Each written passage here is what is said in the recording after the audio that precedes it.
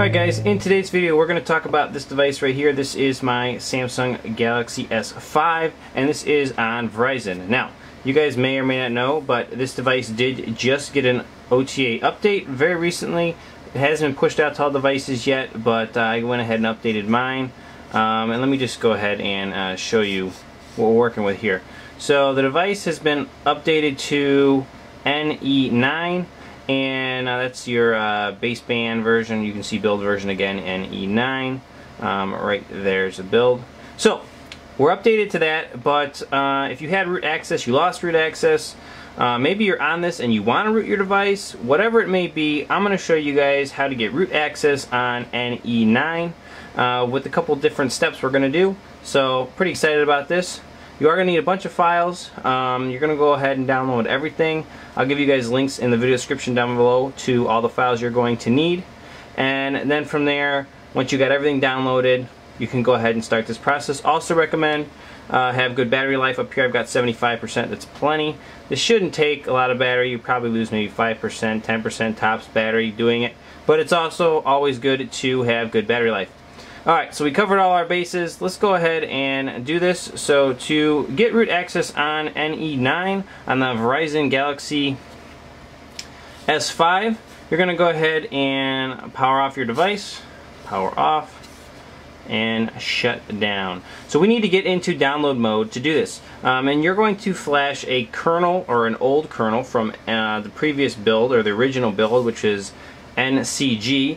You're going to root on that kernel, then you're going to restore back to NE9. It's very simple, you don't lose any data, so it's not hard to do. So to get into download mode, you're going to hold your home button, your volume down button, then your power button, and keep holding them.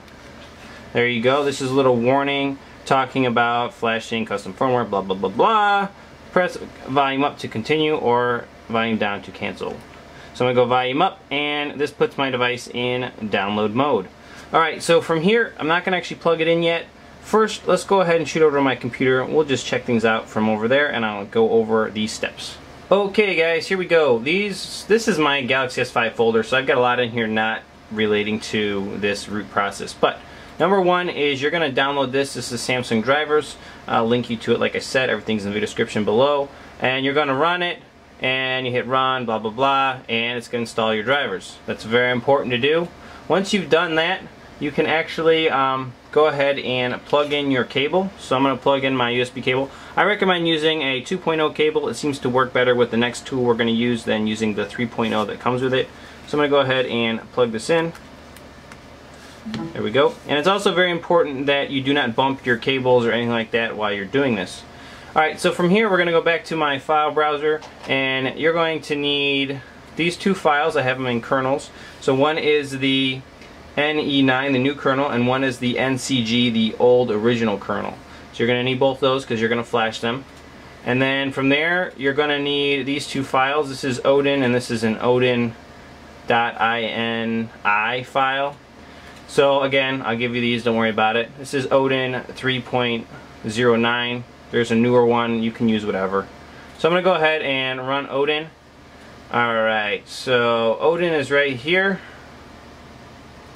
And we've got... Okay, so let me just walk you through this. So basically we have a COM.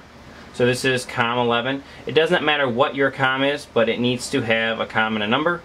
So it doesn't matter what number it is, but it needs to say that, and it also needs to say added. If it says added, that means your drivers are working correctly, and COM also means that. So that just proves your device is communicating with your computer correctly, which is very good. So from here, we're just going to go to PA, and we're going to go search for the kernels. So mine are here in this folder, and we're going to flash the NCG kernel tar.md5 Verizon. So we're going to go ahead and flash that one. And what it does here is it just goes ahead and checks the file, makes sure it's as good it is, and then you just go ahead and hit start. And very quick, you can see a little progress right here, and it's writing down on the device, and the device should say removed and then reboot. So here you go, you're going to boot up. You're going to now have the NCG kernel on your device. It does boot with the NCG kernel, and what this does is this allows us to use an old exploit to get root access on NE9 once again, which is very, very nice. So we boot it up. What you're going to do is you're going to unlock your device. You're going to shoot into Chrome, and you're going to go to this website. I can also give you the link to this also, it doesn't really matter. And the website is, let's see here, it's called towelroot.com, so T-O-L-E. This is the same way you rooted it the first time. .com, and hit go. If you did root your device previously, this is exactly how you do it. And then you go ahead and click on the little logo there. Don't download an ES file browser, it doesn't always work right. So go ahead and download here. Again, I'm going to say always. Okay. And hit OK. And it should be downloaded. Alright, so then we're going to go into the download file browser in here. Oh, now it started. It's being a little laggy. So it should come in here, and when you click on that download in the notification, it should boot up and it should say this. You should say you've been blocked to install this application. So you just go to settings. You scroll down here to unknown sources. Okay. And then you install it. Yes, accept. And yeah, again, yeah, it's a little warning. It's fine. Install anyway. Okay, done. Alright, very, very good.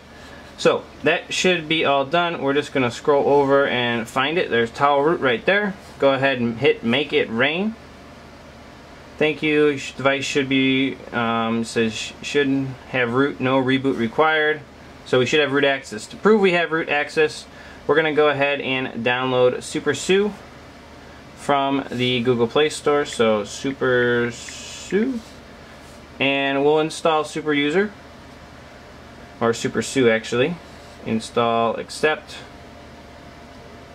and there we go. Everything's looking pretty nice. We're going to go ahead and open that up.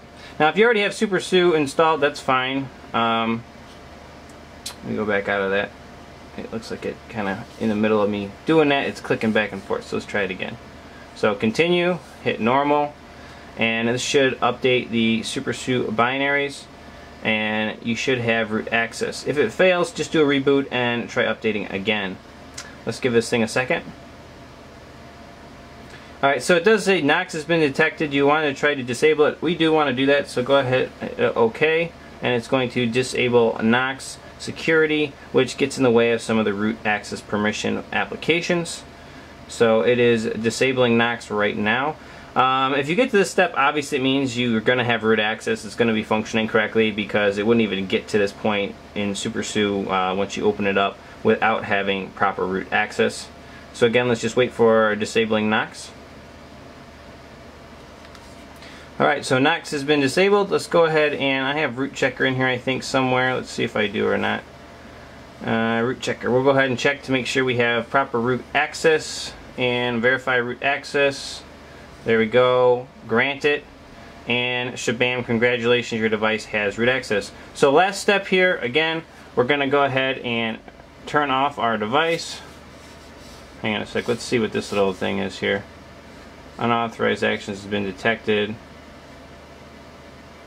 Restart your phone, unauthorized changes. Cancel. We'll cancel that out. If you get that, go ahead and cancel it. We're going to go back into download mode. So to do that, go ahead and unplug your cable really quick. You can see on the computer your device has passed. So we're going to go ahead and power off. Again, we're going to get back into download mode here. Very simply by holding the home button, volume down, and power. Home, volume down, power. 1, 2, 3, and there we go. Volume up to select download mode. We'll go ahead and plug in our cable, and we are back in download mode.